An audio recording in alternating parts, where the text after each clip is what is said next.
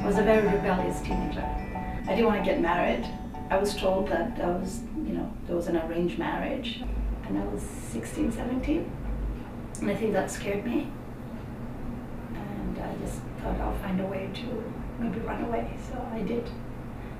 And then I met my ex-husband, Tim Nagy, who's from Cape Cod in America.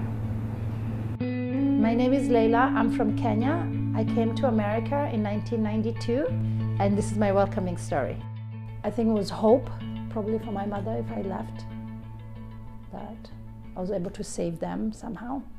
You know, she was a housewife. She was married at 16, had 8 kids. Her husband died. There was so much for her to think about more than to me, you know. For me, I was more, oh, I'm going to come to America. This is a way that I could help my family be able to leave Kenya and have a better life, you know. I came to America, and then my sister followed in England, and we both worked hard. My first job was I worked as a cleaning for cottages, and then I was a dishwasher.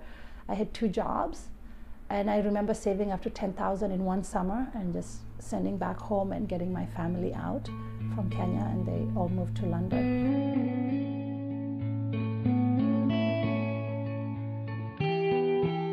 My ex-husband and his family, you know, they're an amazing family. They're amazing human beings, and they always told me, you can do whatever you want here in America and be whoever you want. And to hear that was just like, wow, you know. Martha Nagy is Tim Nagy's mother.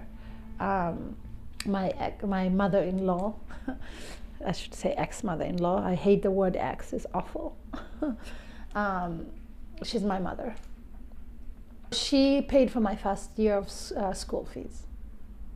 And that was, here's a lot of money. She had her son in college, me, that was a huge role that she played. Saying, no, it's okay, I'll take care of that.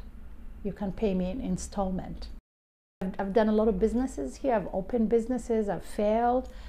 And it's amazing that I don't have to bribe anyone. Like, I do not have to bribe a government. Like, I had this last weekend, I just went to file for my passport. Like, I went to the post office, I had every piece of paper that I needed. I followed the instruction, and I brought extra money, extra checks, just in case. The post guy was like, you have to bribe me. And I mean, the whole process lasted 20 minutes and nothing happened. I mean, I've been here for 19 years, but like, because of my thinking. If I pay my taxes and I'm a good citizen and I don't get arrested for anything, I can have anything that every American has, I don't know, it kind of awakened me that maybe I want to be in politics too, and I didn't even know that about just the whole process.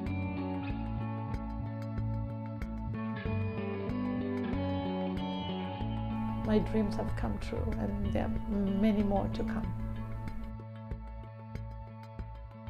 I would like to thank the Nagy and the Biking family very much from the bottom of my heart, and thank you for giving me a life that I always wanted. They're really amazing people in this country, and they're one of them.